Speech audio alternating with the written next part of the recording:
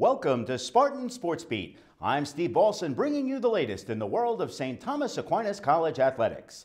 In this edition, we'll take a look at some of the familiar faces who work behind the scenes to serve the STAC community.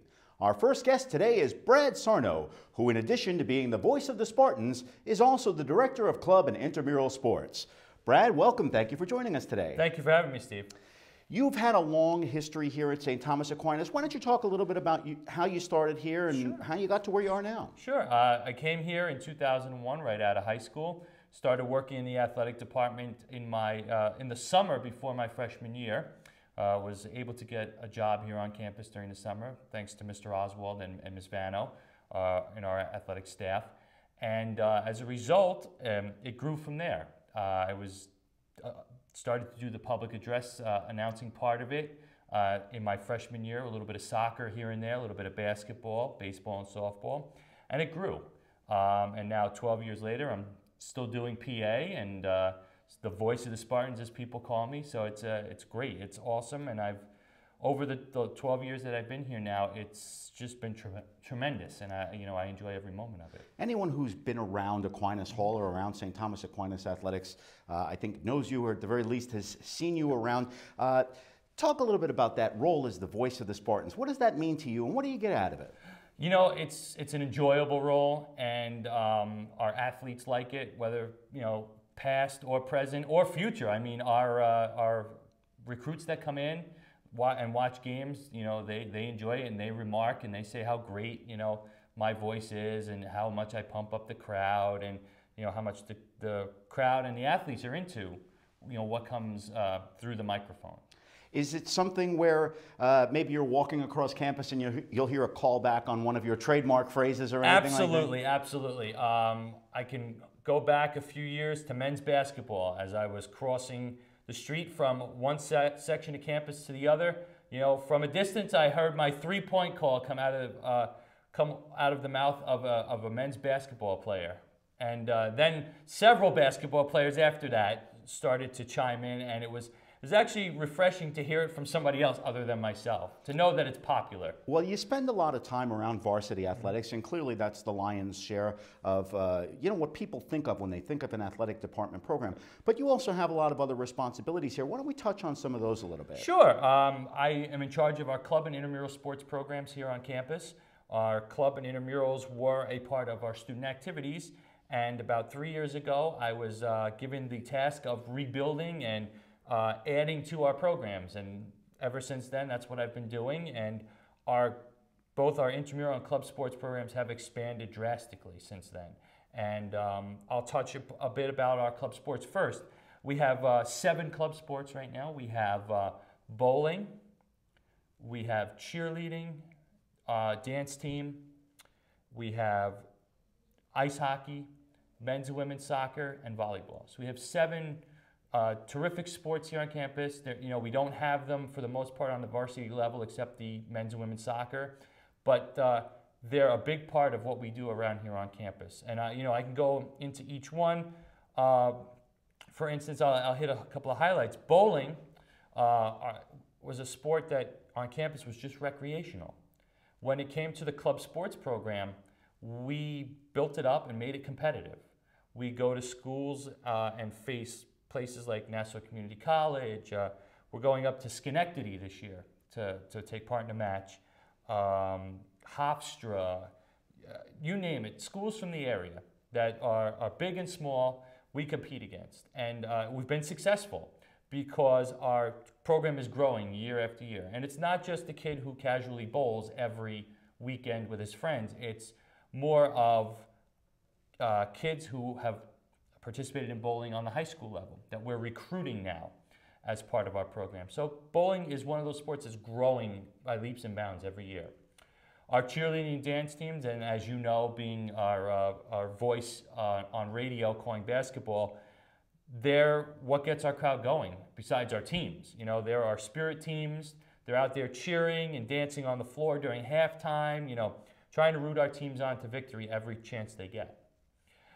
Our ice hockey team, we have a team that is probably one of the fastest, most talented squads that I've seen in years.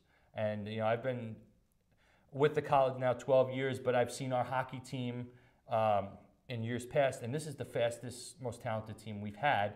And I really enjoy watching them because I am a hockey guy. I like hockey. I'm a fan of it. So it's really great to be around the rink and be around the guys as they take part in practices and competition. Our men's and women's soccer teams are pretty much feeders to our varsity programs. We send our players down, excess players on the roster, injured players. They may lose a year of eligibility, but they get a lot more out of it. They're able to be successful, to work on their skills, and then be elevated back to the varsity team. We had a couple of women's soccer players who played on the club team, and this past year they got elevated to the varsity team. So we were very proud of the steps they took to get themselves better to go up to that next level. And our newest team is volleyball. We have volleyball here on campus. It is co-ed. We are growing this program. Last year we started out with about 8 or 9 kids. Now we're up to 20. We're up to 20 kids, and we're trying to get that expanded even more. So we look at volleyball as our newest sport, and we're proud of what we do with it. And it's a sport where, we're in a co-ed mode right now, but if we can add more to the roster, we're going to have separate men's teams and women's teams. Intramurals. Intramural sports are our recreational programs. What we try to do is get our kids out of the classroom, out of the dorms, get them to take part in activities on a nightly basis. Right now we go 4 nights a week. We go Sunday through Thursday, and we mix up the sports. We have all kinds of different sports, all kinds of different events, whether it's wiffle ball or handball or an open gym where the kids can go and just shoot hoops, or we play outdoor soccer, we play flag football. We play a bunch of sports, and we change them based on appeal and also by season too. So we try to mix and match all year long to keep our kids happy and interested, besides doing just the study work. So we'll break that down a little bit. We go back to the club level, Right. and I think maybe in this day and age, most athletic programs don't have what used to be called a junior varsity or anything of that sort. However, the club level is not to be taken lightly. It is intercollegiate, and these athletes are also team-based, and they're working very hard representing the college, aren't they? Absolutely. The differences between the NCAA varsity and the club, there are no scholarships. Some of our teams do pay player fees to participate, but it's relatively the same. We practice on a regular basis. We play other schools on a regular basis in competition. We hold the same standard of academics. We require them to have a 2.0 GPA to participate. They go through all of the medical testing and things like that, albeit they do it with their personal physician, but we go through everything that a normal varsity team goes through to prepare them for their competition throughout a season. And when you spend as much time as you do in charge of a lot of these club sports, and I'm sure you know all the athletes involved, there is a pathway for some of them, as you mentioned, to the varsity level where the sports exist, for example, is in soccer. Is that a particular source of satisfaction for you, seeing one of those players break through? Absolutely, and I take it back to like minor league baseball or minor league hockey, where that student athlete is working his way up the ladder, getting better at his skill level, and then our varsity coaches will come in and take a look and say, hey, this young man or this young lady is ready to go. Their skill level is top notch, and we're ready to have them on our varsity team. And we are glad to elevate them because we know we're going to get other club athletes to try and prepare them to move ahead as well. And then, of course, when you look at intramurals, it is such an important facet of college life, because maybe someone doesn't have the athletic skill or ability as a scholarship level athlete, STAC being a Division II program, and it's a pretty high level of competition, and also having a variety of sports and things that maybe a student can do between between classes or as the time permits, without having to have the burden of a varsity schedule. That reaches a large part of the college community, doesn't it? Oh, sure. Our students, we try to make them well-rounded as they enter and exit the college, after 4 or 5 years, however long they're here. And one of the things we say to them in their freshman orientation is, it's not all about academics. We want you to be well-rounded. We want you to take part in social activities, athletic activities, recreational activities. And we're trying to, get them to be responsible adults and take part in things outside of the classroom so that they can, meet friends, meet that potential boyfriend or girlfriend, husband or wife, So we try to get them in that social atmosphere, and, what better way than a little competition between the classes or your classmates. And at a time in this day and age where many institutions are looking for areas maybe where they want to cut back a little bit, and unfortunately very often athletics and related activities are on the table, how important is it to have the support of your administration to build your program? Oh, it's tremendously important, and with the support of Jerry Oswald, our athletic director, the athletic staff in the department, Dr. Kirk Manning, who's our vice president, and Dr. Margaret Fitzpatrick, our president here at the college, they have been the ones who have come to me with the task of building up our programs, and I can't thank them enough for giving me the opportunity to do so. And every day that I step foot into the doors of St. Thomas Aquinas College, I'm looking to make our programs bigger and better and draw in more students with all of our activities and teams that we have. Well, over the course specifically of the past few years, Brad, I'm pretty sure that work that you've put in speaks for itself in the success of the programs and the building of those programs going forward. We'd like to thank you for joining us today and wish you the best of luck. I appreciate that. Thank you, Steve. Brad Sarno from the St. Thomas Aquinas College Athletic Department, Director of Club Sports and Intramurals.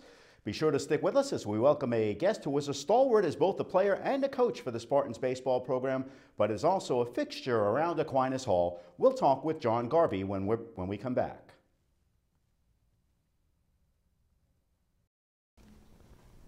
And once again, we'd like to welcome you back to Spartan Sports Beat. At this time, we're going to turn our attention to STAC alum and current assistant baseball coach and fitness center coordinator, John Garvey. John, thanks for joining us today. Thanks for having me. Now, Garvey, you also have come up through the STAC program. Why don't you talk a little bit about your career as an undergraduate, as a student, as well as an athlete?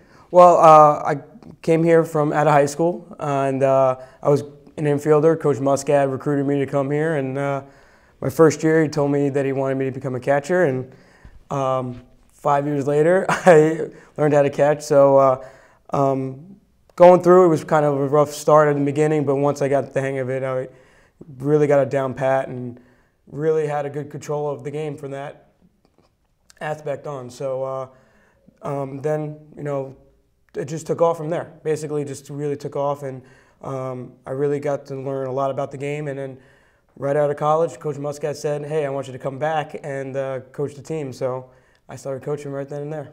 You and the team also enjoyed some success while you were here as an undergraduate as well, I'm sure. Yeah, we won the East Coast Conference Championship in 2008. I was part of the team that year, and it was a great feeling to win that as a regular season champs that year, taking on some of the big teams that we had, and even taking on Franklin Pierce. We beat Franklin Pierce that year, and they were 25th in the nation at the time. Now, as an assistant coach, you've been able to transition that same success going forward. The team finished first in the ECC in the regular season this year. Is that an extra level of satisfaction for you, having seen that progression through your own playing career into your coaching tenure? Of course. It's great to be a part of it as a player and then as a coach, and to basically build that model up, knowing that I did it in 2008 and come back and say, let's go back and do 2012. It was great to give that information to the players and, see them have that success and do well. It was really great for me to have that. I enjoyed all of last year and the success that we had. It was a great ride, and wish we could have went a little bit further, but it was a great ride that year. Well, and also in terms of building it up, you have no small role now in setting the foundation of this team as the recruiting coordinator. Why don't you discuss that a little bit? Yeah, that's a really big part of the program turnaround in the last couple of years. Coach Muscat, after my first year here, gave me the reins of the recruiting coordinator, and we have a big recruiting class that we keep bringing in each year. We have a lot of students that we go out and see every year, and it's just a lot of time and effort that we put in over the summer and the fall semesters that we have to do to bring in a good class next year, with emails, workouts, showcases, and so forth, and a lot of traveling all throughout the year. So each year our plan is to bring in better players than we had the year before, and bring in guys that we will replace for the guys that we're going to miss. Big one last year, just bringing in Mike Russo for 1 year, and just automatically gave us a big bump that year, and he was an All-American out of a junior college, and that's probably one of the greatest things I got as a recruiting coordinator, bringing in an All-American and his immediate success for the season and winning the Triple Crown and being third-team All-American. It was great. And as a recruiting coordinator, of course, you have to be aware of every tool that you can have in your arsenal to get a student to decide to come to St. Thomas Aquinas College.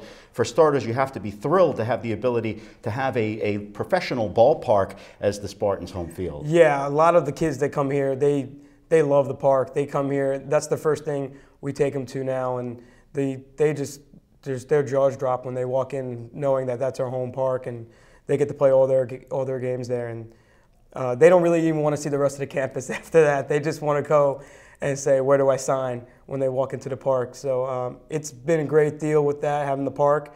And it caused for a lot of success for us last year, just having that park, and the guys really love it. Got to know how much money is in the bank for us when we're doing signing guys, and but also knowing how much the school costs and what works for the kid and what works for us, and knowing what we need and what they need, and getting to know the kid probably right before they come here is a big part of what we do, and making sure that we bring the right kid in for the program. And to follow that point, where we were discussing Provident Bank Park, the minor league home of the Rockland Boulders, a local professional ball team, as a recruiter, even if the athlete doesn't want to look past the stadium, you have to be able to show the student and the parents as well what St. Thomas Aquinas has to offer. And what kind of things do you use in that regard? I mean, how do you convince a student that St. Thomas Aquinas is the place to be? Well, it's a little easier because I went here and I graduated from here, and I have a little bit more insight to that. Just most of it is about the small class size, good relationship with professors that you can have with those classes, the dorms, the life on campus and so forth like that, and just the athletic programs that we have to offer.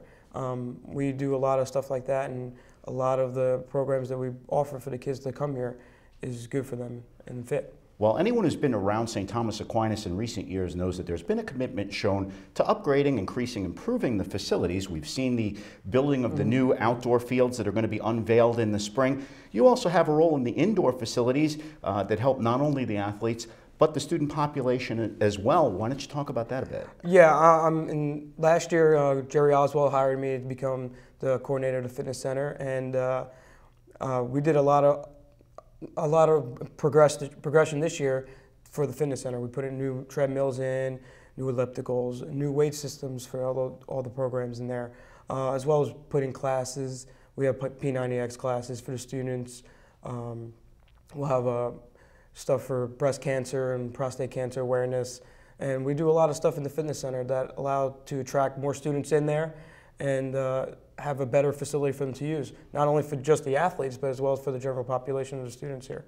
And of course, when you go beyond that as well, you don't always get a chance to oversee it directly in your baseball tenure in the dugout, but games at Aquinas Hall and all things Spartan related, the fancy STAC duds that you're wearing and that so many of us sport around St. Thomas Aquinas, you have a lot to do with that as well. Yeah, a lot of the merchandise that we sell online and give out to the players here, I'm in charge of ordering that and making sure that we get that here at St. Thomas. Baseball just put in a new deal with Nike this year, and we'll be getting a whole brand new Nike stuff, and we'll have that online probably in the summer this year for fans to get. And we did some stuff with Under Armour and Adidas, so the fans can sport some STAC apparel as well as the students here as well. So we did a big job on upgrading our clothing wear that we have.